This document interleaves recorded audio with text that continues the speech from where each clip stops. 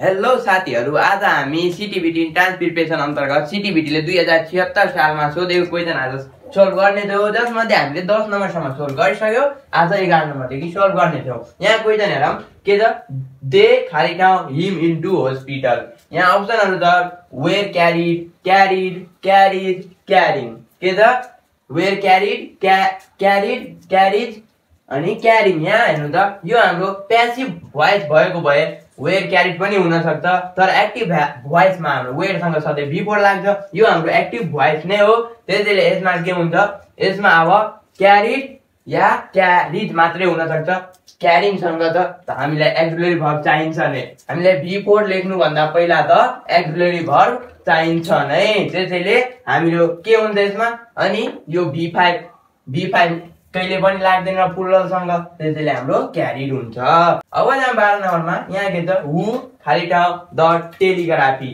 यहाँ हामीलाई के छ अप्सनहरु, invented, was invented, where invented, are invented. यहाँ के हुन्छ, यहाँ हुन्छ ए नम्बरको invented, who invented the telegraphy. यो हाम्रो सिम्पल सेन्टेन्समा के युज हुन्छ, इन्भेन्टेड। वाज इन्भेन्टेड हुँदैन, वेयर इन्भेन्टेड पनि हुँदैन, आर इन्भेन्टेड पनि हुँदैन। अब जाम 13 नम्बरमा यहाँ के छ, वी स्लिप खाली ठाउँ नाइट। यहाँ हेर्नु, यसमा कन्सेप्ट बुझ्नुस्, धेरै सजिलो छ। यदि तपाईको यहाँ खाली ठाउँ नाइट छ, यदि तपाईको यहाँ यस्तो छ अ नाइट छ, यदि द नाइट छ, अब के भन्ने, यस्तो धेरै पल्ट आएर हुन्छ, बुझ्नुस्। त्यतिकै नाइट छ, नाइटमा मर्निङ पनि हुन सक्छ, इभिनिङ पनि हुन्छ, डे को कुनै पार्ट हुन सक्छ, त्योमा केही आर्टिकल छैन भने एट हुन्छ, एट नाइट।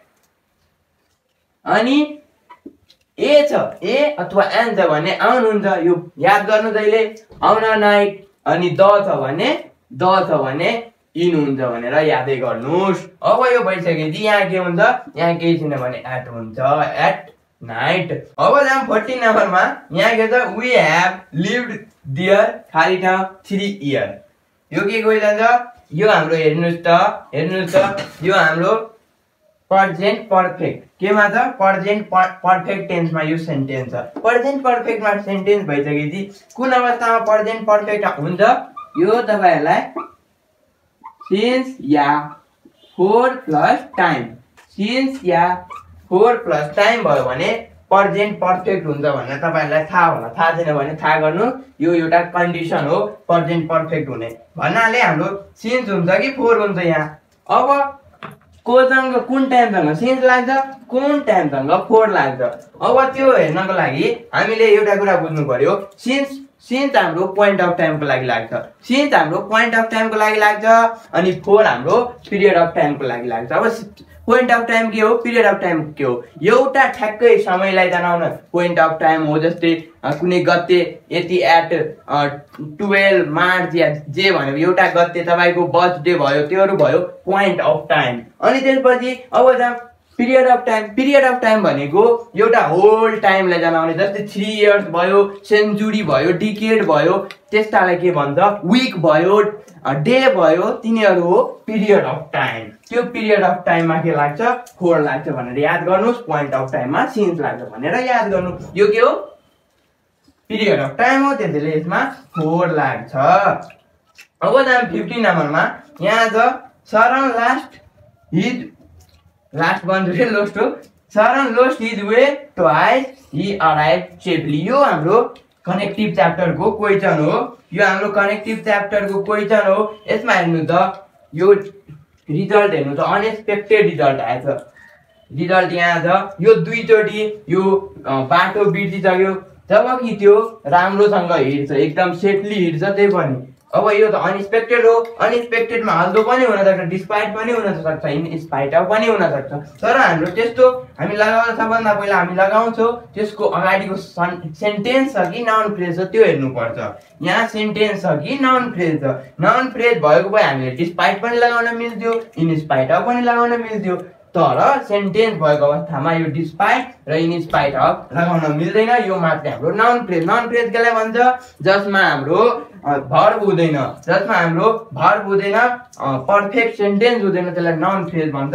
यहाँ हेर्नु त, सब्जेक्ट भर्ब अनि अब्जेक्ट छ त्यसैले यो सेन्टेन्स भयो सेन्टेन्समा अल्दो लाग्छ अब हामी 16 नम्बरमा के छ the synonym of beautiful synonym of beautiful के हुन्छ भनेर सोधेको छ अग्ली छ अट्र्याक्टिभ छ डेमोन छ रिडिसलेस छ अब यसमा के हुन्छ यसमा हुन्छ हाम्रो अट्र्याक्टिभ ब्युटिफुल को साइनोनिम के हुन्छ अट्र्याक्टिभ यस्ता यस्ता क्वेशनहरु सल्भ गर्ने यो यादै गरिहाल्नु पर्छ किनभने यस्तो पनि एउटा फिक्सै साइनोनिम र एउटा एन्टोनिम सोध्छ अब तपाईहरुले यो क्वेशन लेख्नुस् म अझै क्वेशनहरु सार्छु अब हामी 17 नम्बरमा यहाँ हेर्नु त के छ the indirect four of he said I have bought his book यो डाइरेक्ट फर्ममा दिएको छ इनडाइरेक्ट फर्ममा के हुन्छ भनेर सोधेको छ नारेसन च्याप्टर को he said I have bought his book यहाँ अप्सनहरु छ he said he had bought the book he said that he bought the book he said that I have this book he told that he buy this book यहाँ मैले हेर्दा सबभन्दा पहिला यो बुझ्नुस् के भने he said यो I have केमा चेन्ज हुन्छ यो I have had मा चेन्ज हुन्छ have केमा चेन्ज हुन्छ नारेसनमा हाम्रो डाइरेक्ट बाट इनडाइरेक्ट गर्दा हाम्रो have had मा चेन्ज हुन्छ अब had वाला कुन हो had प्लस b3 had वाला त मैले एउटै देखिरहेको छु अप्सन ए अर्को छैन अनि यो that हो यहाँ ही छ यो हाम्रो मलाई यहाँ क्वेशनमै रङ होला जस्तो छ मैले क्वेशन लेखेको सही छ यो CTEVT ले अलि रङ लेखा होला यहाँ दिस होला